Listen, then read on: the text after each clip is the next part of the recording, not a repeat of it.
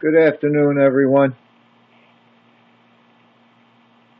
Today, I'm going to call this video Racing Pigeons Motivation. And what I'm going to talk about is different systems to fly and motivate your birds. But before we get into that, you have to understand that your pigeons have to be mature enough to have hormones. The pituitary gland has got to be functioning. Without the hormones, nothing will work. Nothing at all. So with that said, let's hope your birds are old enough to have the hormones flowing. Okay, I wrote a few things down. The first one is dual widowhood. We mentioned earlier in a video, you separate the hens, you separate the cocks, and you fly them separate sexes. For that particular system, I would think the hens do a little better.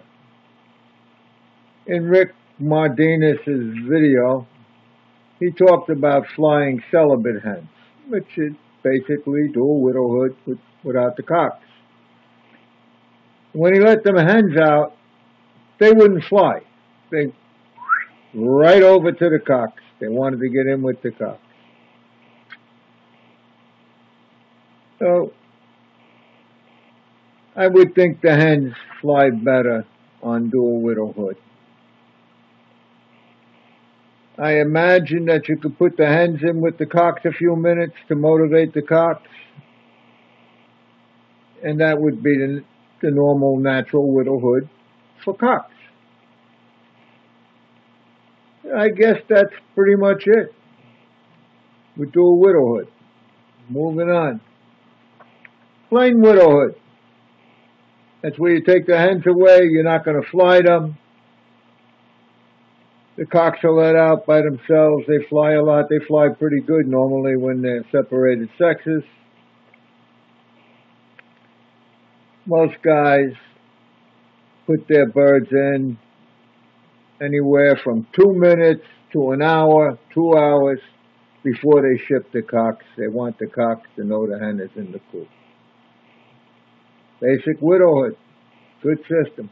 One thing nice about widowhood, the cocks are usually very calm in the coop. They kind of appear to rest all the time. I like that, but I don't think it's the best system. That's my opinion. Somebody else will have a different opinion and probably had a lot of success flying just widowhood. Okay, moving on. Celibate.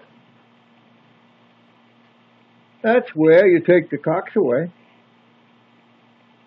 and the hens are left on their own.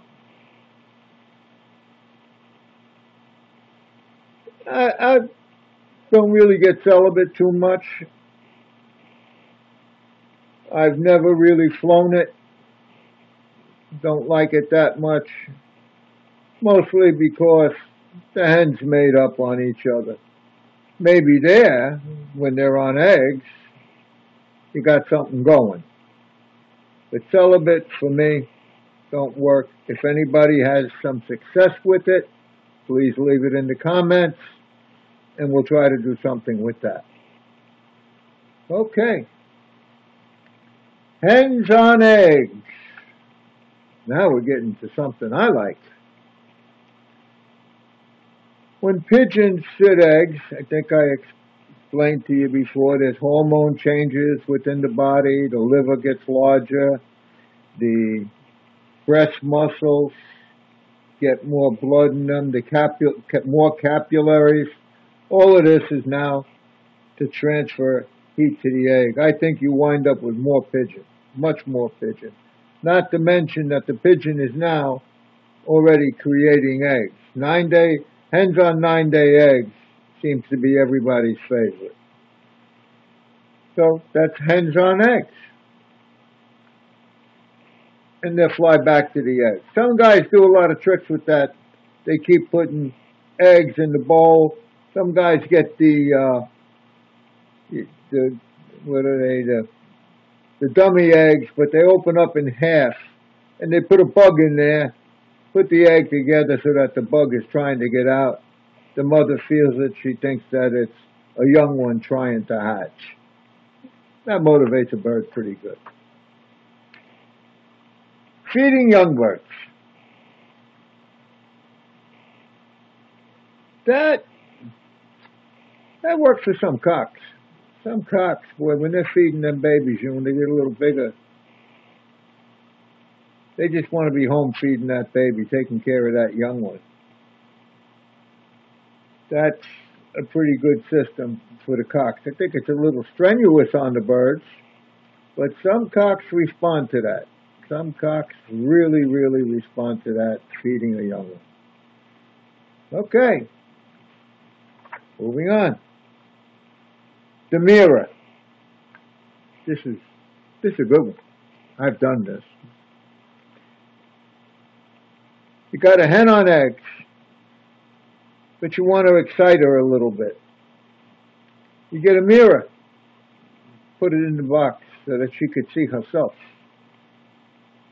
Some of them hens get off the eggs and fight with that mirror. They try to beat the hell out of the mirror. That really motivates a good mother, a good hen. The mirror works pretty well. Just put it inside of the box. Some guys actually take the hen out of the box, put another hen in there when they're on eggs. And the hen's trying to get back to the eggs, and boy, she gets real upset if there's a strange bird in her nest box or on her eggs. And that really could motivate a hen. Really a good way to motivate a hen.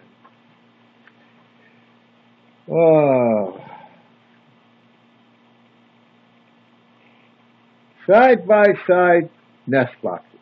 Now this is something I did. I had, in my loft, I made a nest box. The nest boxes weren't big. They were maybe 10 inches, 14 high by 10 inches. But on the side, I had a thing that you could slide out. And I would put a piece of screening in there. And then I could put alongside that hen a strange cock. I always tried to get a buggy cock or unmated cock that would be cooing and getting excited. That also excites, especially the hen. More often than not, the hen. But a cock too. You could do it with a cock too. He don't like that bird, which he thinks is now in his nest box. So it can motivate a bird really, really well. Okay. These are all just little tricks. Peepholes. If you're flying dual widowhood, you make a little hole, inch hole, 2-inch hole, so that they can see the birds on the other side. The cocks see the hens see the cocks, gets them all excited. They're always a little motivated. Some guys had a lot of success with that. That wasn't for me. That wasn't for me. Mine was always natural widowhood, ever since the red checker hen. I lost my train of thought here. Give me a minute. Okay. What you're really trying to get, you're trying to get that 1, 2, or 3 pigeons that get beyond the motivation. They get beyond flying with the flock. They want to get out and get home. If you can educate a pigeon to do that, And it's usually through mistakes. The pigeon normally makes a lot of mistakes. But if you get a pigeon that gets beyond that, flying with the flock, gets out of the basket, out of the race crate, and heads home, that's a very, very difficult pigeon to beat. I've had a few of them. Cal Pasca, I mentioned his pigeon. 1015 was one of them. Super pigeons. These are super pigeons. They don't want to know nothing for whatever reason except to come directly home. And you could educate birds to do that. You can do that. That's where your single tossing comes in. That's where you're going down to Salisbury. They're hitting other birds. They're breaking. Sooner or later, those pigeons learn not to fly with the flock to come directly home. I mentioned Randall used to train his birds 200 miles. Young birds. He did it with young birds. He was a tough guy to beat. Those pigeons were to the point when they got out of the basket, they were coming straight home. They didn't want to know nothing. Other birds would come up with them. They stay with them. But he got his to go directly to the loft. Other guys, they could be a minute behind, 2 minutes behind, whatever. They'd be close. But they weren't beating Randall. They weren't beating him. He worked hard. He trained early. He trained far. He trained hard. And them pigeons basically understood to come straight home. Really straight home.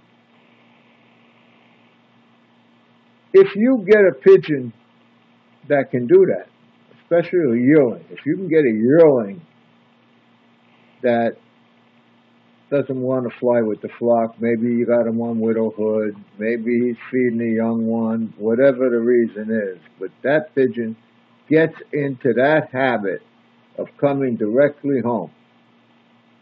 That's when you get a 1015 like Cal, or a 544 like I had. Those pigeons, they didn't pay no mind to nothing else except coming straight home. And if them two pigeons got out together, you could be sure it wasn't long after that they were going directly to their own lofts.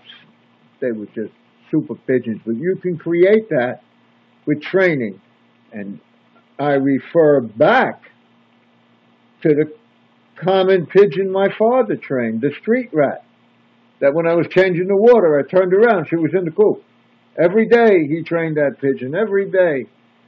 All that pigeon knew was to fly 2 feet off the ground, work her way home. She wasn't interested in anything else except getting home and sitting on them eggs.